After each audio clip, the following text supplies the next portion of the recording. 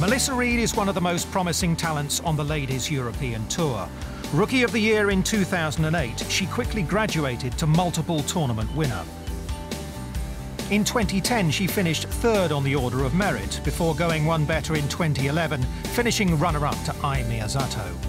She heads into 2012 with her eyes firmly fixed on a place on the LPGA Tour, and an invitation to last week's HSBC Women's Champions gave her an opportunity to size up the opposition.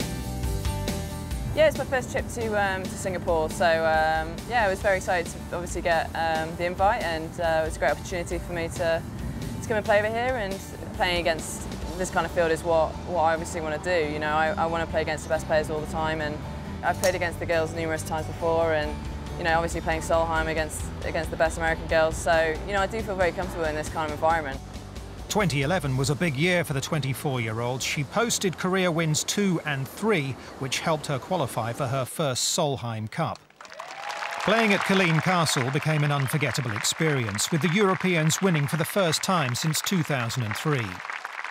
I actually think we had a very, very strong team at Solheim. Like, there was no real weaknesses. Everyone was playing great coming into that week, and we just had a very positive vibe in the team room. So we were all very, very excited about playing. And then European golf is getting very strong. Even the European Tour, from when I came on the tour 4 years ago, the strength and the depth now is so much stronger.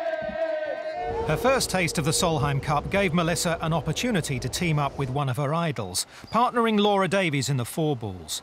It was an experience she relished, with Laura a big influence on Mel's journey into the professional game.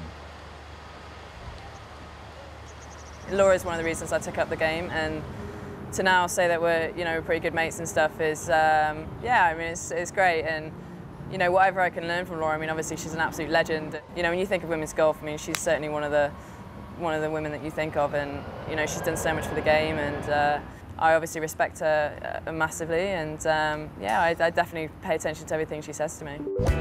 The trip to Singapore wasn't all work and no play, as Mel was among 10 players asked to take part in a fashion night, where the girls got all dressed up and modelled some seriously expensive Tiffany's jewellery.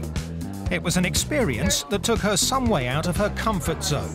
It was absolutely petrifying, if I'm honest. It's not really my kind of style, but got dragged into it by Vicky, my manager. So, but yeah, no, it was good. I need to do things like that. Most expensive piece of jewellery is about £7.50, so yeah, it kind of beats it ever so slightly. It's gorgeous, absolutely gorgeous. Yeah, I'd like to run it, but I think these all know what I'm trying to scheme now. I am wearing about 4-inch heels, so I'm probably not going to run quite as fast as usual.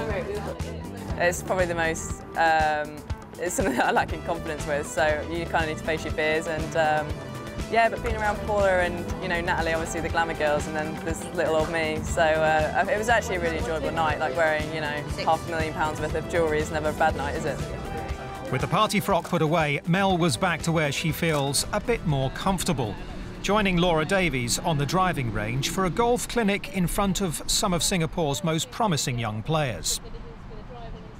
I just think, God, when I was 13, I was, you know, climbing trees and kicking a ball about and occasionally playing golf. But, you know, these kids are phenomenal now. I mean, they're getting so young, and, I mean, their work ethic is fantastic, and they just keep getting younger. I mean, I feel like a veteran against all these kids, so she's had a great feeling.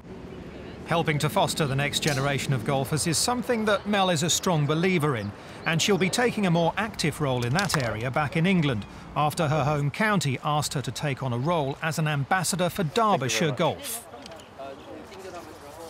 Growing up, Derbyshire golf was a huge part of my life, and the support that I got, you know, county stuff was great. So I mean, anything that I can give back to the juniors or the ladies or the guys or whoever, really, you know, I'm more than happy to do.